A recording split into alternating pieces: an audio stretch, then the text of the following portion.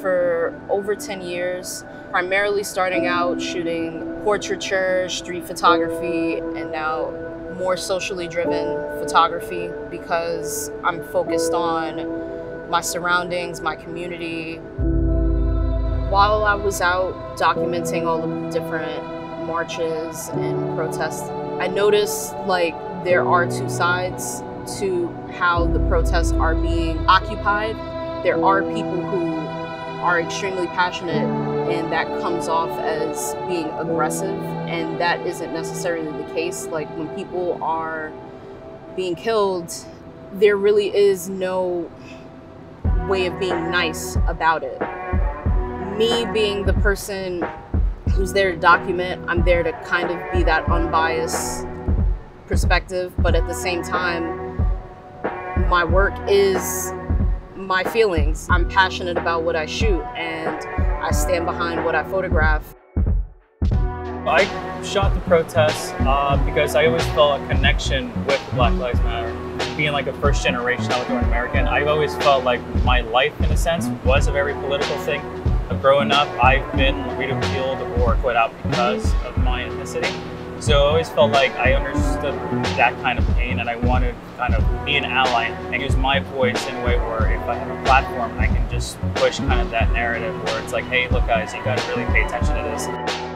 Currently, one of my inspirations is photographer Gordon Parks. He just speaks about growing up as a Black male in America and facing different adversities throughout life. I feel like I can relate. I feel like when I pick up a camera, I'm doing the same thing that he's doing in a sense.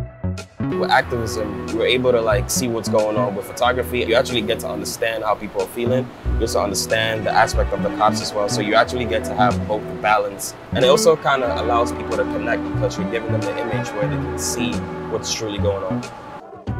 The media throughout history, they've done such a poor job in regards to like twisting and turning the narrative of like people of color upset and finally saying that enough is enough. When things like photography or like, you know, people who record video and stuff like that, they're doing it because basically the only people we trust to properly tell the story of whether like mistreatment among people of color or like, you know, the protests, it has to be us.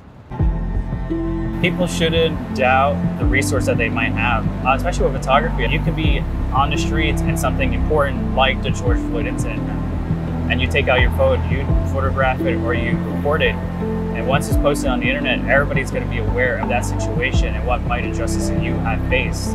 Photography is an instrument, right? Same way music can be, same way film can be. They're all instruments to support the movement, to expand the movement.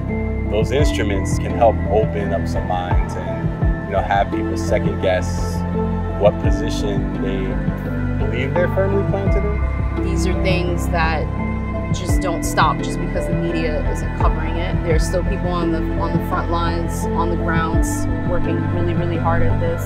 Things really can't change until you use the power that you're given to, you know, its full capacity. That's it.